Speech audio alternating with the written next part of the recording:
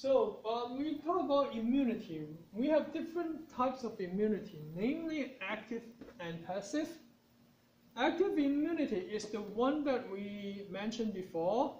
If you get flu, then later on, after you get the flu, after you go through 5 to 7 days of the non-specific responses, and when your body start the adaptive immune responses, meaning that when your body starts making the antibody, then you will get the active immunity. Or if you get the flu shot, then you will get the active immunity. So you have to go through the infection first. And then passive immunity is something that you don't go through infection or you don't get the vaccine. It is, but you get the antibody directly by injection or so-called naturally. Naturally, like when the mother is nursing the baby, the milk from the mother will contain the antibody of the mother, so that when the baby drinks the milk, the baby will receive or acquire the antibody directly from the mother without getting the infection. So the antibody from the mother's milk will protect the baby.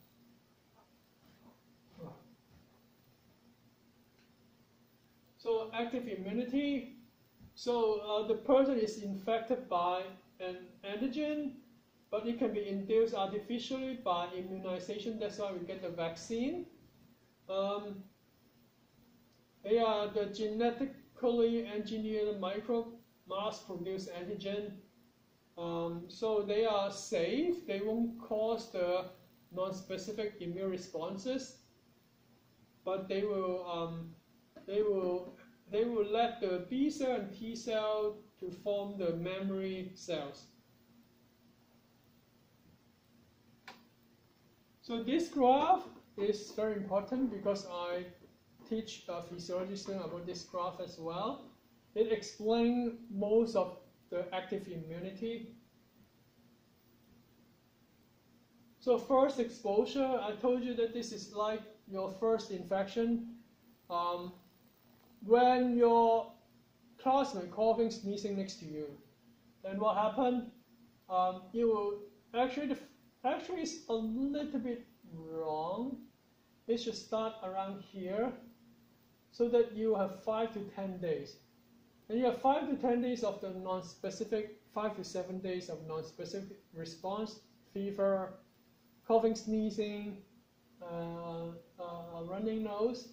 Then after 5 to 7 days, then your body starts to acquire the adaptive immunity or the specific immune response to produce antibody. So at this point, your body will stop the fever, the flu-like symptoms.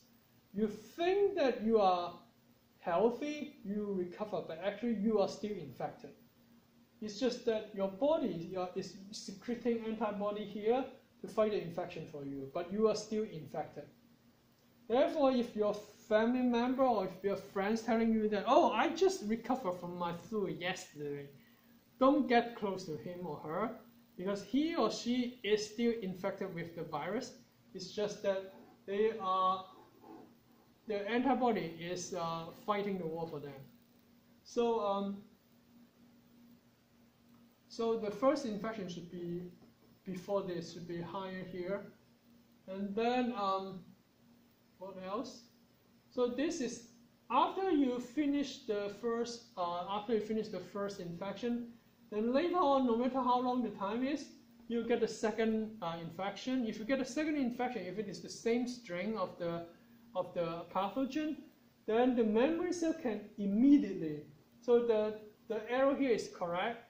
The memory cell can immediately secrete a massive amount of antibody to fight for the same infection for you, so that you don't need to go through the flu-like symptoms. Vaccine is the same case. After you get the vaccine, the handout, the vaccine information sheet tells you that it will take 5 to 7 days for the vaccine to work. This is because it takes 5 to 7 days for your adaptive immunity or the specific immune response to to start making the antibody. Once your body starts to make antibody, that means your body also starts to make memory cell. So that next time when you get the flu of the same strain, then the memory cell can start to secrete antibody to fight the infection for you.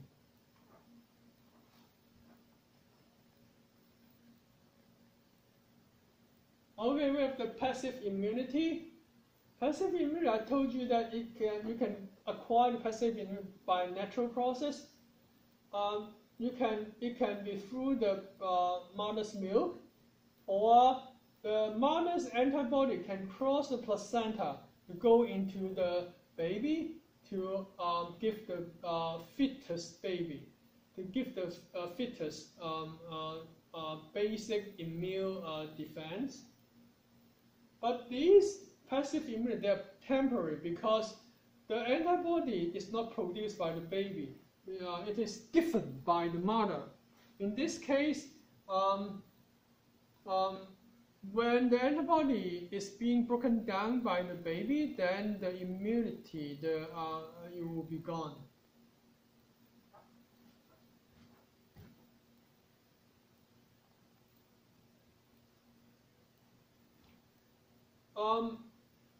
Through mother's milk during the fetal stage, this is the third way that we didn't talk about in the previous slide, is that antibody can be injected.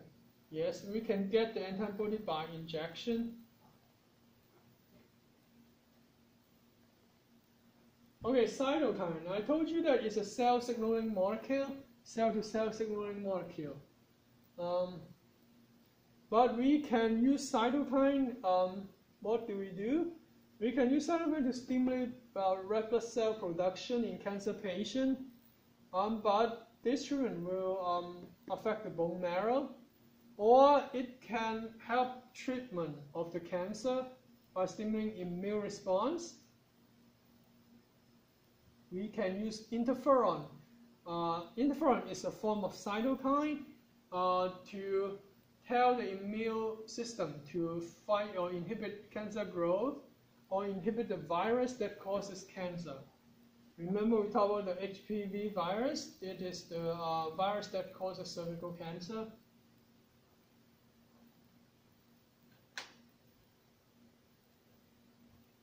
So what are the monoclonal antibody? Monoclonal antibody, they are the antibody made by the same group of B cells. They are the antibody that is produced by the B cell to fight specifically one type of antigen. And we have something called hybridomas. What is hybridomas? Hybridoma is basically a man-made cell. We scientists combine the antigen-producing cell. It can be a plasma cell. It can be other lymphoid cell, lymphocyte. It can be other lymphocyte that produce antibody with myeloma cell. What is myeloma cell?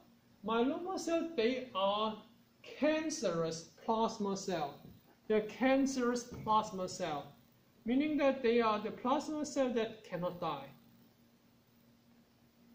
So by combining the antibody-producing cell with the cancerous plasma cell, then those cells, they will not die. They will just keep on making antibody of what you want.